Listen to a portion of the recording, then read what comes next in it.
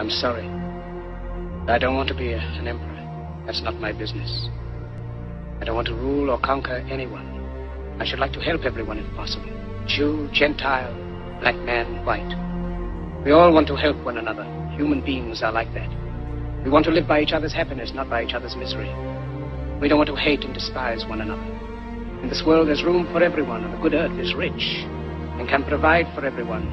The way of life could be free and beautiful, but we have lost the way. Greed has poisoned men's souls, has barricaded the world with hate, has goose-stepped us into misery and bloodshed. We have developed speed, but we have shut ourselves in. Machinery that gives abundance has left us in want. Our knowledge has made us cynical, our cleverness hard and unkind. We think too much and feel too little. More than machinery, we need humanity.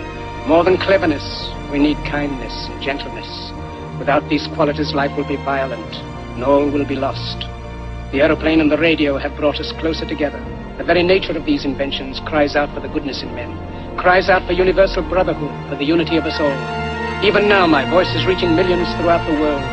Millions of despairing men, women, and little children, victims of a system that makes men torture and imprison innocent people. To those who can hear me, I say, do not despair. The misery that is now upon us is but the passing of greed, the bitterness of men who fear the way of human progress. The hate of men will pass, and dictators die, and the power they took from the people will return to the people. And so long as men die, liberty will never perish. Soldiers, don't give yourselves to brutes. Men who despise you, enslave you, who regiment your lives, tell you what to do, what to think, and what to feel, who drill you, diet you, treat you like cattle, use you as cannon fodder. Don't give yourselves to these unnatural men, machine men with machine minds and machine hearts. You are not machines, you are not cattle, you are men. You have the love of humanity in your hearts. You don't hate, only the unloved hate, the unloved and the unnatural. Soldiers, don't fight for slavery, fight for liberty. In the 17th chapter of St. Luke it is written, the kingdom of God is within man, not one man nor a group of men, but in all men, in you. You, the people, have the power to create machines, the power to create happiness. You, the people, have the power to make this life free and beautiful, to make this life a wonderful adventure. Then in the name of democracy, let us use that power. Let us all unite.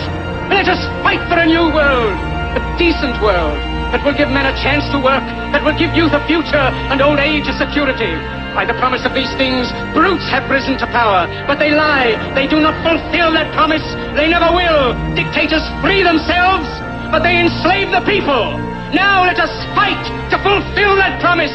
Let us fight to free the world, to do away with national barriers, to do away with greed, with hate and intolerance. Let us fight for a world of reason, a world where science and progress will lead to all men's happiness. Soldiers, in the name of democracy, let us all unite!